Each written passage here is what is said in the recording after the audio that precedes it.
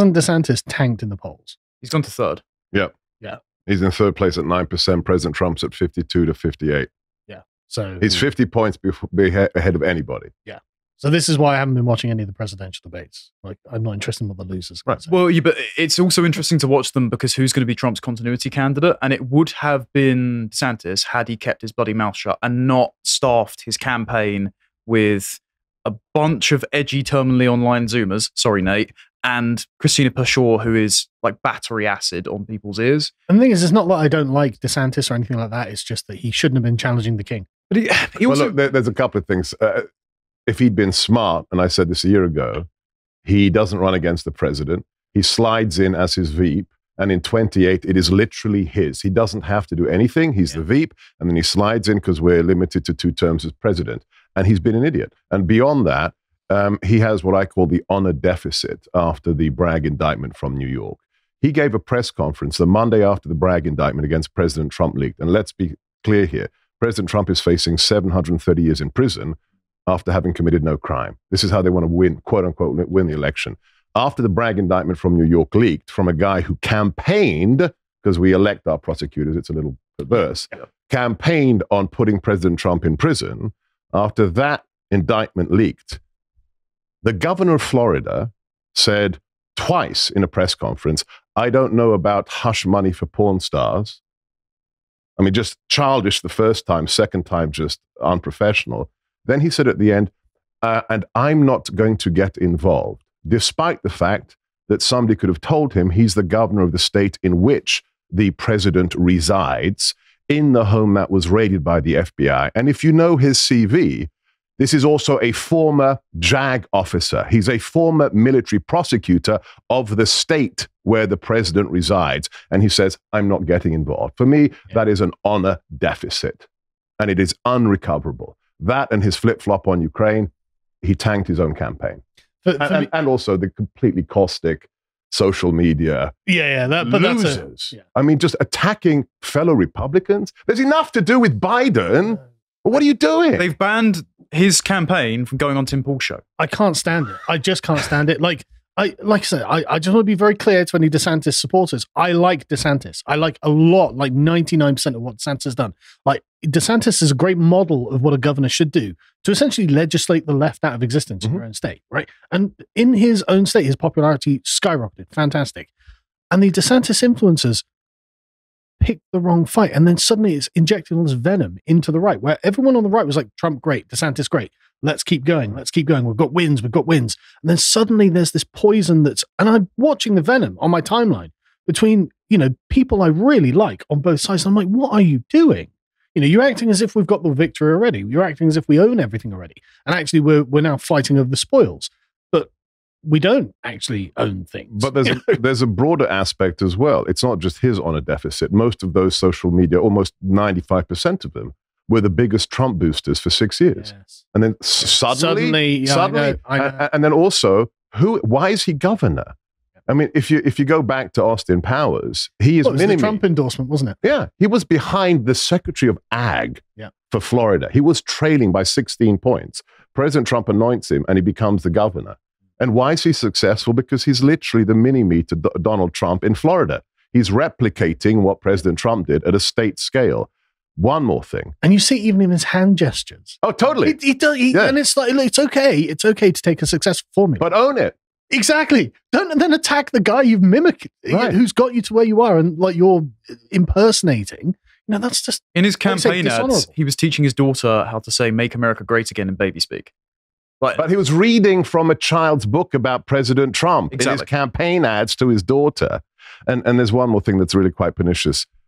The rewriting of history, the memory holding of what he did as governor of Florida under COVID. They're lying about what he did. Yeah. Business owners were put in prison who he then later had to pardon because he took too much heat for it. But he was not Mr. Open State. And they're lying. And you know what, right? I could even forgive. I could say, look, everyone was a bit crazy during the COVID pandemic. No one knew what was going on. It's easy when everyone else is doing this thing. Be like, well, I kind of have to do it because, my God, if millions die, then okay, fine, but just own it. And we'll say, okay, fair enough. You didn't know. No one knew. And you pardon the people afterwards. You made restitution. That's fine. Say sorry. just say, sorry, I made a mistake. It's okay. You're human. It's totally normal. You don't have to freak out about it. Drives me crazy though. And I went to Miami, went to a conservative conference there. I met a bunch of the people who are very close to DeSantis, and because I'm friends with them, and I'm not going to name any names, but they were upset and could tell they'd made a mistake. Like, really? Oh yes. There's only one who's admitted it to me, who was the chief Hispanic surrogate for President Trump. He got on the boat quickly for DeSantis. He left a month ago, and he knows what he did was wrong. Yeah. And I'm like I said, I'm naming names because I really like this guy. These guys really respect them, but they know they made a mistake. They jumped the gun. They went to and it should have been like just anyone other than Trump. You could have been fine with. And what happens to them if we win? Well, that's the what thing. Happens to them? They've now got to walk back a hardline position. And they've gone, no, Trump's evil or useless or stupid or whatever it is. Right. DeSantis is a guy, and it's like, yeah, okay, fair enough. But now it's not going to be DeSantis. It's going to be Trump. And if Trump wins, what then? You've got this whole social media, and it's such poison, and it's such a silly mistake to have made. Josh, what do you reckon? Well, I'm going to talk about it assuming a free and fair election, but yeah, that's just humouring what I don't actually think will happen. But I'm hoping that JFK Jr. is going to continue to say very leftist things and split the Democrat vote, like talking about things like reparations. Well, no one who would have potentially voted Trump would vote for him after him saying that. Well, actually, the increasing share of the black community that have supported Trump after the mugshot comes out may be inclined to also look at RFK. Mm-hmm. But I don't think it's going to be enough to swing an election. But does RFK have a mugshot? There's only let's be honest, there's only one reason people would vote for RFK.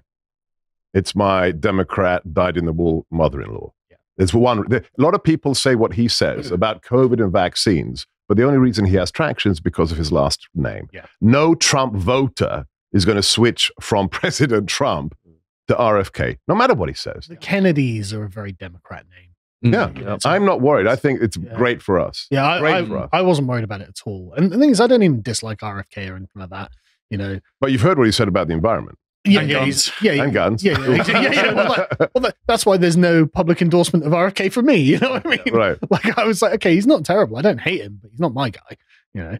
Sorry, carry on, Josh. Yeah, and I think that Trump is obviously going to be the clear frontrunner amongst the Republicans. There's no doubt about it. I kind of feel very similar to you, Carl, in I was very sympathetic towards DeSantis, and for a while I actually thought that maybe he had a better shot, but now things have transpired that he can't put away. I think, as Sebastian said, he's kind of blown his shot a little bit there. And it's a shame. I kind of felt like when there's all of that infighting, it's kind of like watching your parents fighting. You don't want to pick a side. It's just kind of sad. And it's just your dad's obviously right. It's just plain awkward when DeSantis made his move. It's just unpleasant. It's unnecessary. It's unpleasant, and I don't understand. I'd like to be explained to why someone would do that and his motives. But the Christian right have really called Trump out and gone hard with some contradictions and some other things with regards to his pro-life stance. And that really pisses me off. When I see conservatives, Christians, say he has to prove his credentials on life. I'm a cradle Catholic. I thought I would go to my grave with Roe v. Wade killing 800 babies a year, 800,000. And what happened last year? Because of him, because of those 3 Supreme Court associate justices, that piece of crap was thrown back to the states. That's the guy who has to prove himself. Another honor deficit.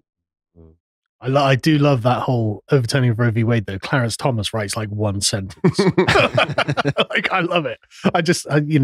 And for me, it feels kind of like the long arc of revenge for Clarence Thomas. Yeah. Oh my gosh. Right. People forget who affected the high-tech lynching. It was Biden. Yep. Biden was the chairman of the committee. Accuse him of rape. Right. Because he's a black conservative. Yep.